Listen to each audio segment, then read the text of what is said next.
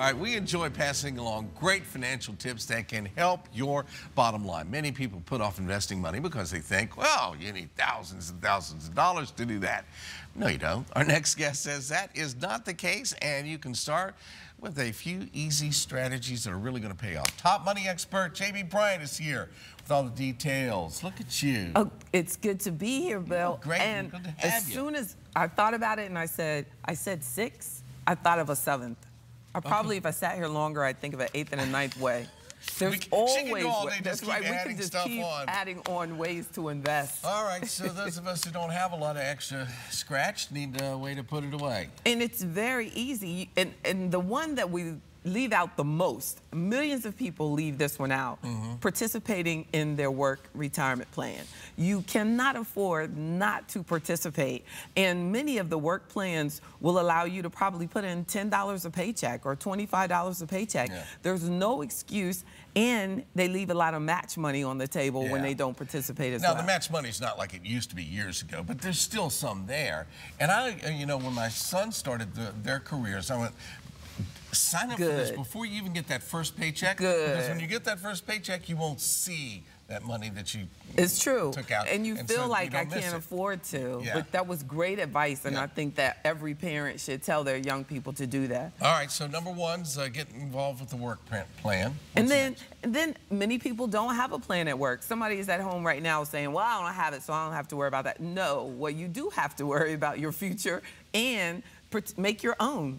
You could do an individual retirement account, and many individual retirement accounts can be opened with small amounts of money, maybe $100, maybe $50. It depends on how you decide to set up the account. Talk to a financial advisor, talk to a financial institution, find out what their minimum for an individual retirement account or a Roth individual there's lots of retirement different IRAs out there to choose from. That's right. Okay. That's right. All right, invest in training is one of those. In training, I like that one because you can, say, take a speech class or take a public speaking class or for $100, and it could change your whole presentation. Take a class on sales skills. Take a makeup class and learn how to do makeup for people. All of these can create new career opportunities and additional income opportunities by just making a small investment in training. I just recently did a program with a group of nurses, and they literally have to update because the science changes. That's their job. As part of their job is making sure that they take those training classes to keep up. That's true. But with each training class, a little bump in pay. That's right. Comes along. So and I know a nurse that does bookkeeping on the side. So that's additional sources of income from getting that training. All right, mutual funds and ETFs, that means enough to feed everybody. That's right. Exactly. Is that what it means? No, exchange-traded funds. Oh, okay. Versus, we got all these chefs versus just a mutual fund. And definitely, but I'm glad that you asked that because we use terms a lot like ETF, and people don't know what we're talking about.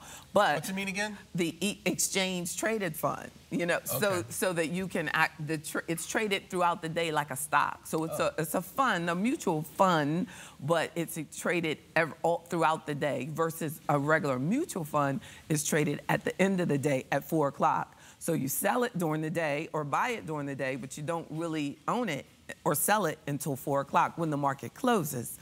So ETFs are actively traded, and generally they're based on modeling an index. So completely different investments, but ETFs have become very popular.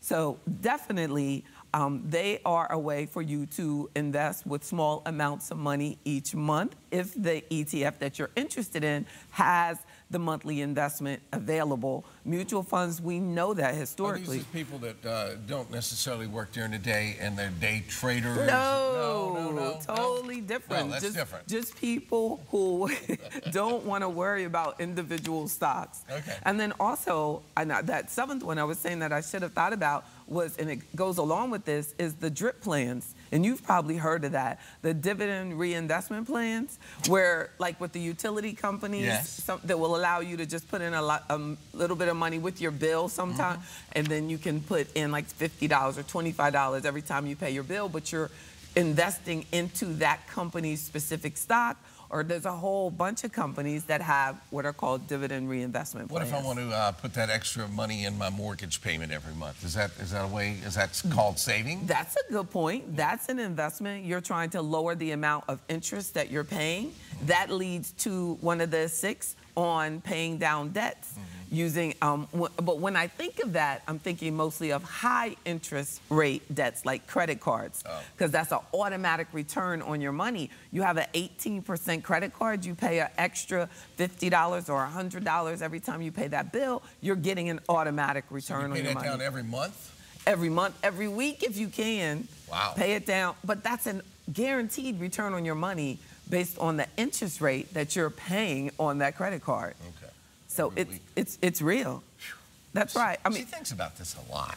That's right. That's right. That's what she does. And it's so true, and it's so important to even consider investing in your own business. Now, out of all of the tips of investing small amounts of money, I am an example of starting a business in 1995 with very little money. I'm sole owner of my company, but because I started such a long time ago, my investment at the beginning was small, but it's returned over the years has been tremendous. Of the industry now. That's right. But invest in your own business is a true investment. In yourself. Doesn't take much. Big thank you to our friend JB Bryan. She offers free money seminars every Wednesday at noon and Sunday evenings too. Pre-registration is required.